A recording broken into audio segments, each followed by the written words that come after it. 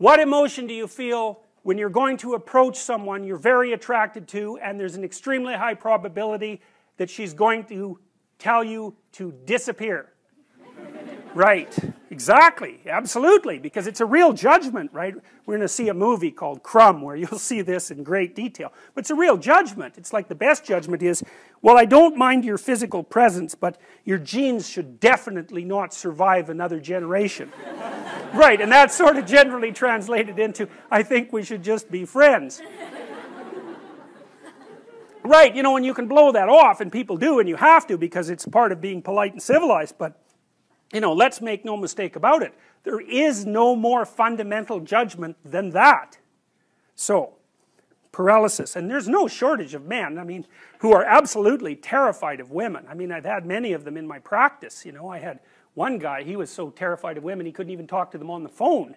It's more common than you think. So, but it's generally manifested by men who no one cares about, so it's generally irrelevant. So, well, it's the case. It really is the case. I'm not kidding. They're low-status men. You know, they're people that are generally regarded as losers, and there isn't anybody who really gives a damn about what happens to them one way or another, and there's a lot more men in that category than there are women. Women are in all sorts of, you know, social categories that cause them misery and distress, but that one seems to be predominantly male. One of the things I'm going to do when we talk about Freud is I'm going to show you this movie Crumb, which I just told you about, and it's a very rare thing because it shows you the world from the perspective of very intelligent male losers, and that's just not a perspective you ever see, because it's the winners that tell the stories about their life. It's like, who the hell cares about the life of a loser? But this movie is about a loser who became a winner, and you know, almost as an act of revenge, and it's great, great examination of the Oedipal complex. Remarkable. Women select men. That makes them nature, because nature is what selects. And so, you know, you can say, well, it's only symbolic that women are nature. It's like, no, it's not just symbolic. It's not just symbolic.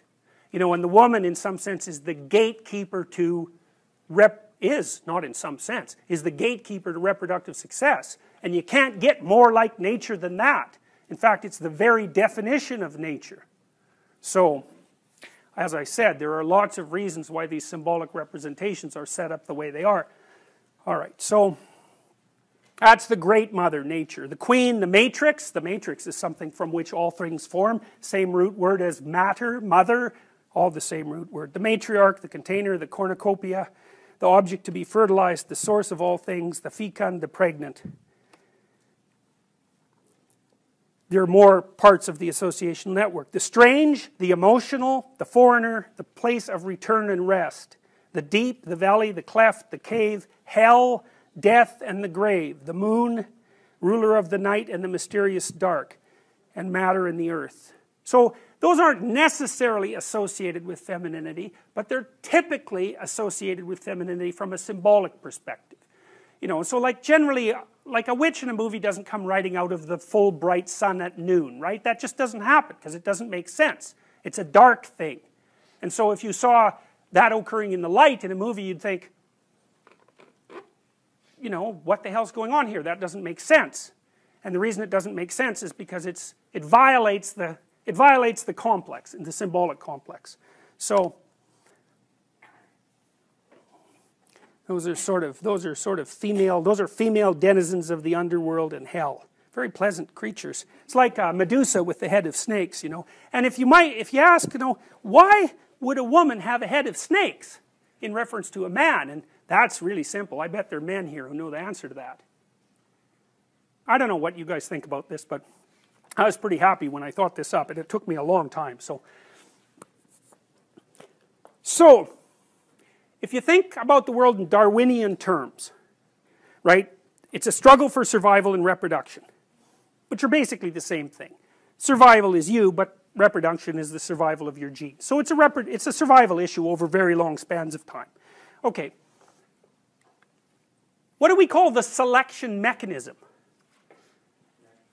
Right, natural selection, right? It's nature who does the selection. Okay, so let me tell you something that makes female humans different than female chimps. I mean, there's lots of things that do, but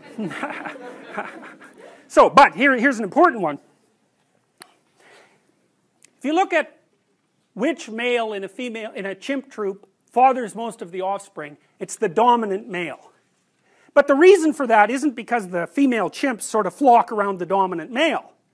Now that happens in other species, but it doesn't happen with chimps.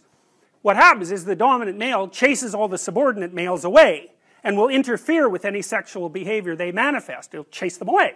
The females, though, are perfectly happy to mate with a subordinate male if they're in heat and they get the opportunity. So they go into heat, which is something that doesn't happen with female humans, and they really don't care who they mate with. Okay. Female humans are much different than that. They're picky.